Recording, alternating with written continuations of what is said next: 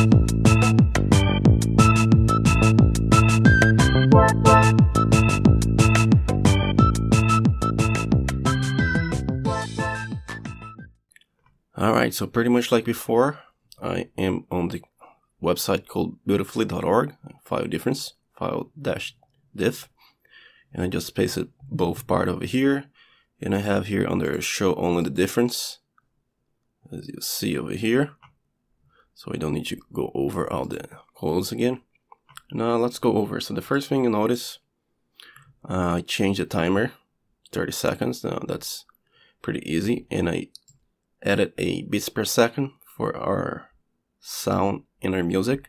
So for every 5 frames, which 6 of them can respond for a second, then play a sound for music. I set for 30, but I'm gonna change that later. See how it works better. And here I added more of these constant colors. So here I have my red. So this is red for player, and then I add the clouds, the sky, the city. So to keep everything, I should have done that from the beginning actually, instead of the sand colors and everything, but I put it now and that's all that matters. So here I have more colors if I need it. And here I changed a little bit of the AI to 20 seconds. So as soon as the ball gets to the player, so here 100 seconds, well, it's not 100 seconds, 100 frames, it's 20 frames, so it can be a little more fluid. And here we have more sounds. Here I have my sound timer and my music timer. So just to keep track of the bits per second. Well, let me come. I will just show you the difference when you get to the code over here. So let's come down here. Here I have my music, and the only thing I actually did is just pretty much like the sound. I just put the set music index and repeat. That's all I did. I just didn't add it on the last code, so that's the only thing that happened. I removed this get random, wasn't necessary. And here I just moved over. And here's our sound timer. So as you see, I incremented every frame. I loaded and compared to the bits per second. So it just reset itself. So this is 5, then plays a beat. And the same thing with the music. Pretty easy. Here I have my event setups over here. So I have a little bit more over here. So set up new set. If you come under here, it resets the ball values. And the new set is just, I believe I have this, but it's just, let me see the difference. Just okay, let me check this out. AI timer. So apparently I didn't have it from the last code. So let's just go over it.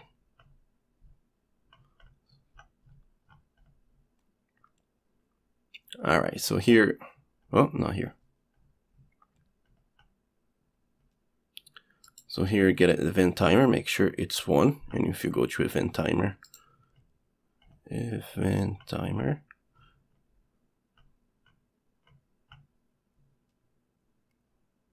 oh, where's the thing over here?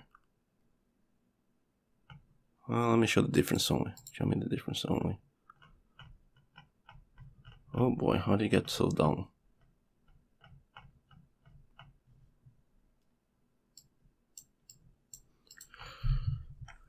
Music, okay.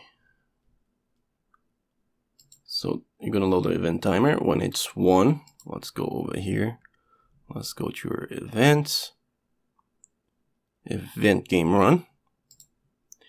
We are loading 0.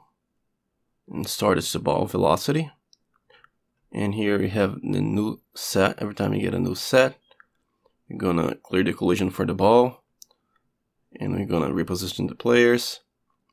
And then we're gonna, so this is pretty much what all I'm doing is setting up, clearing out those bugs that I have. First was the ball was, every time was playing, was going randomly places. So here I'm making sure the ball is not on the screen. And here I'm clearing the collision to make sure there's no, when you start a new set, we don't have like the player has ball and all that stuff. Reposition the player. Here I turn off the super in every other line, meaning that every time the game stops doesn't mean that the middle. So let me just run the game just to show you guys. So every time we run a game, this part is going to show the lines of the game over here. So I did that for that. In here, making sure who start with the ball.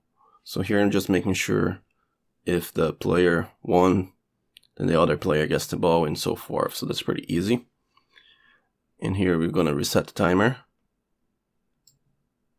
So here just has ball. But here, as you see, fix the bug for jumping. So if you jump before the game ends, it doesn't keep going forever.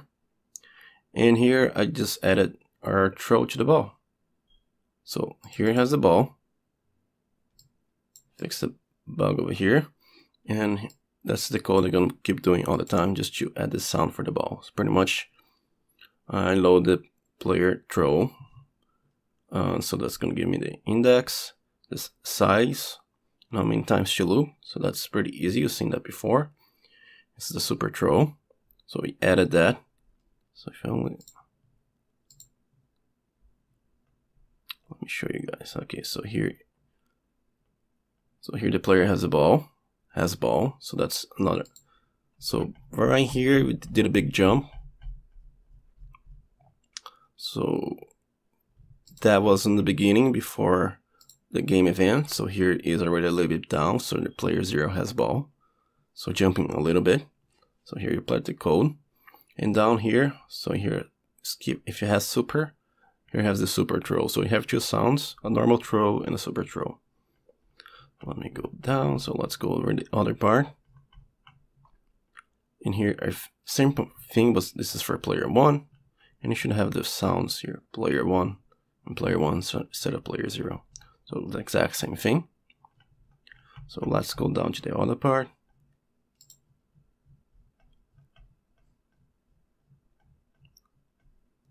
Here is just moved around. So let me show you the difference.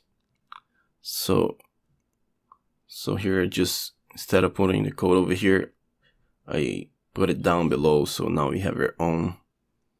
Let's go to bank 1. It's our own code over here. This is a repeat 4 and so forth. Pretty much like before. Display top, display the bottom, same thing. So it has its own part of the code. So you're gonna go over there. Here I added lost game over here. So I not only added the player winning. So when the player wins, it's pretty much the jumping motion, but in a single place. And when he loses, I have a new sprite, as you saw on the video before, and the speed up version. So here's part of it. So just put that part of the code here, and here I added the high bit and the low byte for that code. Alright, so see the difference over here. Yeah, just change the names. Here is the player loss sprite. Here is my echo. You see how much space I have left. Here I added the music, which I didn't have the music. I remove all of this over here. And here is display the top background. So it's pretty. So here I'm just giving it a little bit of space. Here, this is the sky color. Storing that to white.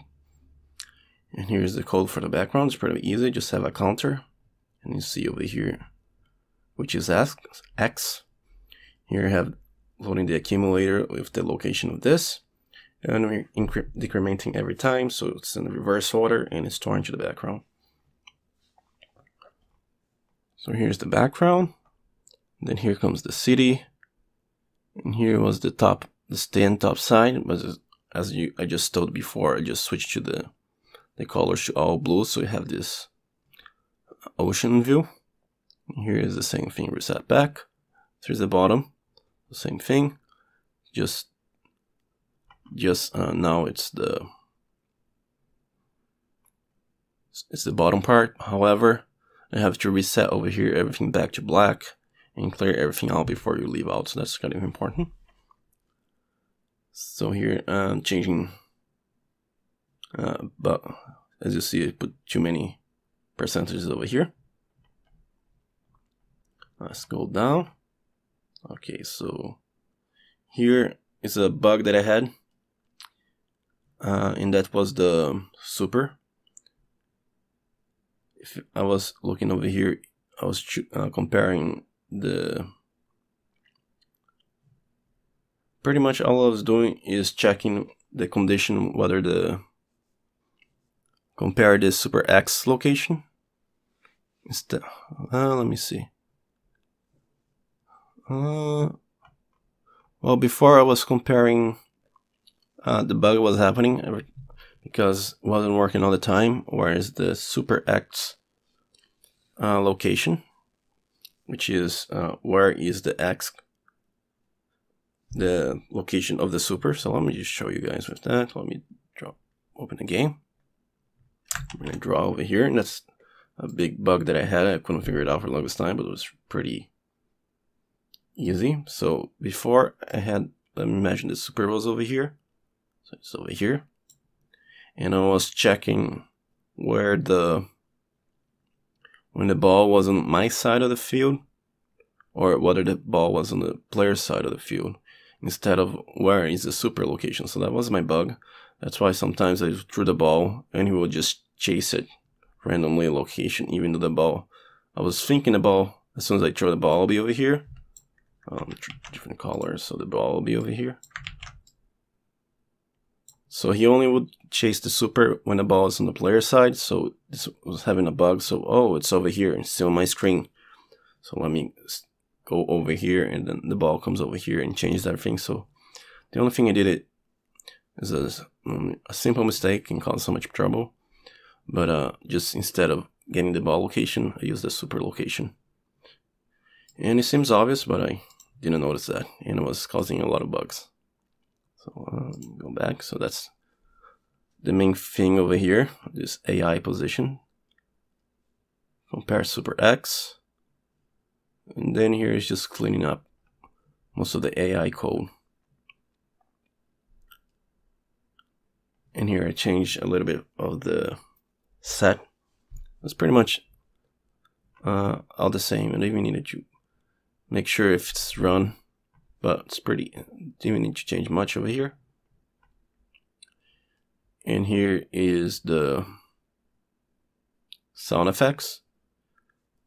Make sure while not equals 0, just skip, just to make sure the ball hit wall is the primary sound effect. Here the same thing. Here it changes instead of C to B, so a little bit less, as I was testing it out. Here's the score sound, so me adding the sounds. Here instead of 94, 97, a little bit bigger. So see more sounds over here. So it's pretty much all the sounds. Current timer. Here I changed the timer, and here branch equal takes time, and I added this.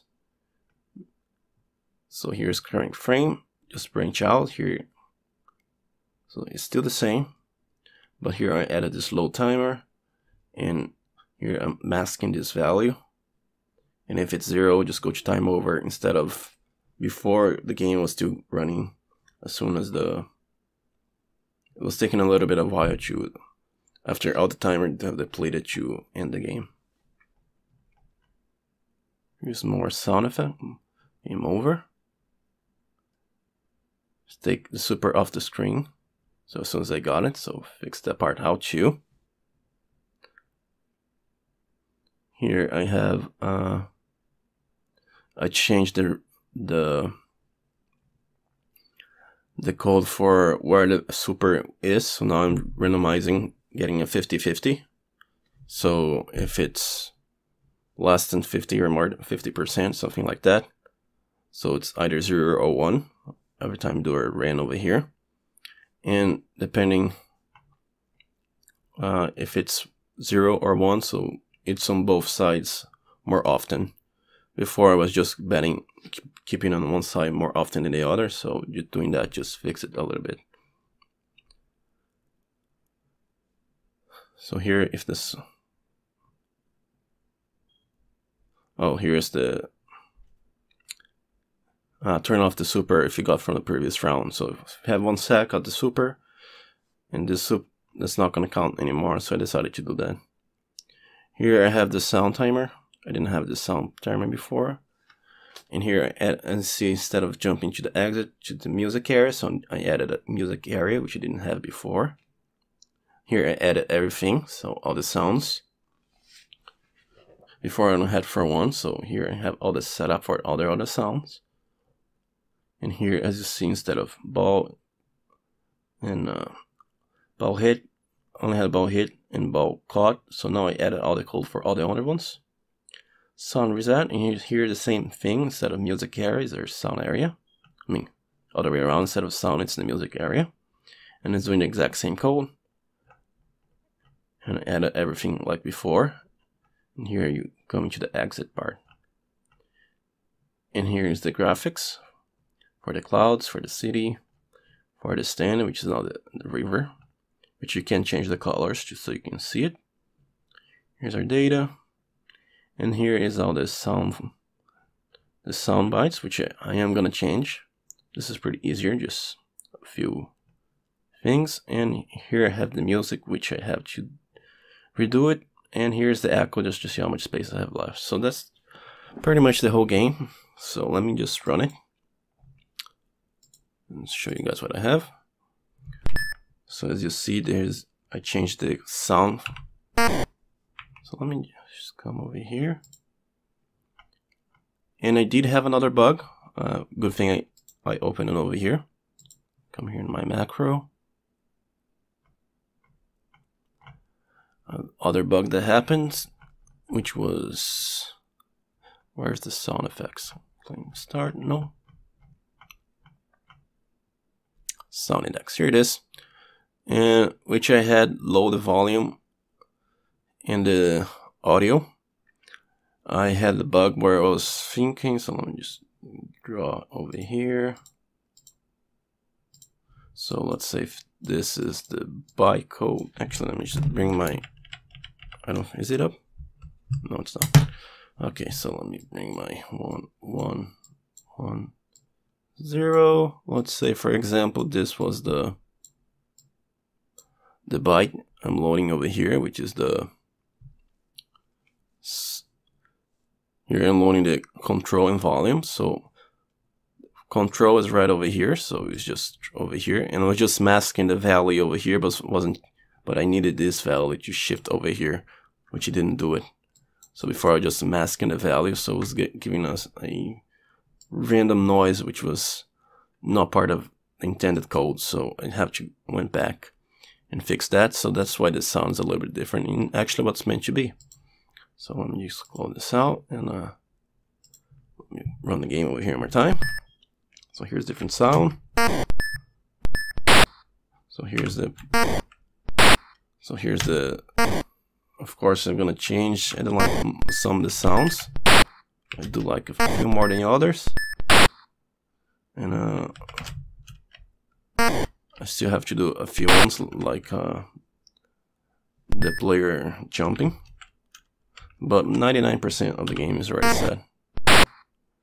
And let me see. So player, so let me just have player 2 win. I think I have the music for game over set up. So let's just check if oh, I was trying to get the super, because it does have a different sound when you get the super as well, as you've seen in the code before. So player, not too fast. So that's my, as you say, good thing. As you see, good thing I set this sound to somebody else to do it. So that was my game over. It was awful. And as you see over here as well, I have my player jumping over here, so he's winning. And here's the player lost GIF, which is mad. He's pounding to the ground, so it gives a little bit more emotion to the game. So that's pretty much it for the game. All I have to do now is set up the sounds, and that's gonna be next week or whenever I get the sounds done. And then I'm just gonna go over, just draw a quick, it's gonna be a quick label for our game cartridge, and pretty much give it a story. But on the next video, like I said, I'm just gonna do the sound, which won't take long, probably a few seconds, and probably do the next video right after it, so it won't, probably one right after the other. So with that said, guys, thanks for watching. The game is almost done, so we're almost there, so see you guys in the next one. Bye guys.